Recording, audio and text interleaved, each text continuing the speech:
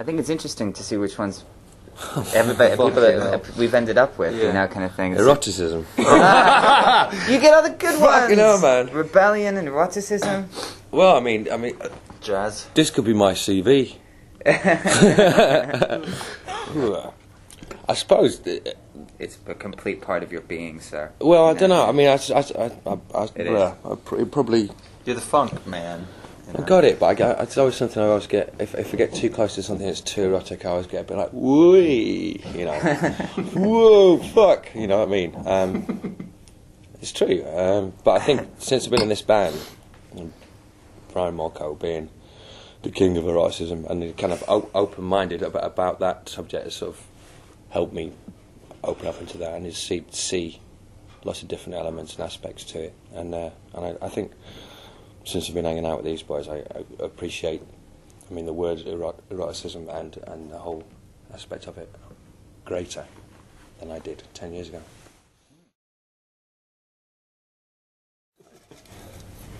Excellent.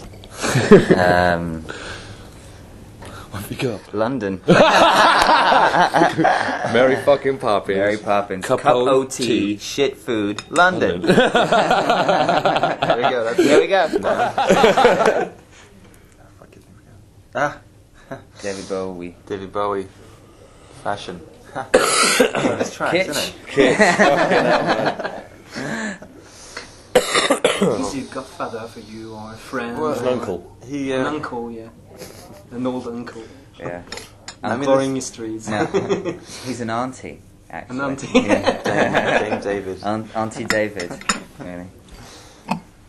No, actually, quite looking back at it now, it's quite incredible. Actually, how he took us on tour with him before we even had our first album out, before we even recorded our first album.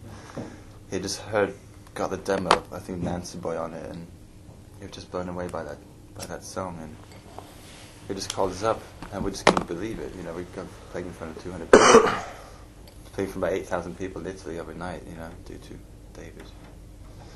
So yeah, he was very much, I think, the supporter in the early days of the band, and we toured with him. And it's strange to meet somebody that was your icon when you were a teenager. Well, it's kind of less of an icon. I mean, we're not being assholes here or anything, you know, but kind of thing with people, because we did this record with Bowie, you know, it kind of creates this image that we were like obsessed with Bowie and only Bowie when we were young. You know, of course we like Bowie's records and always have done, but, you know, he's one of many people that we've admired. You know, he wasn't the one great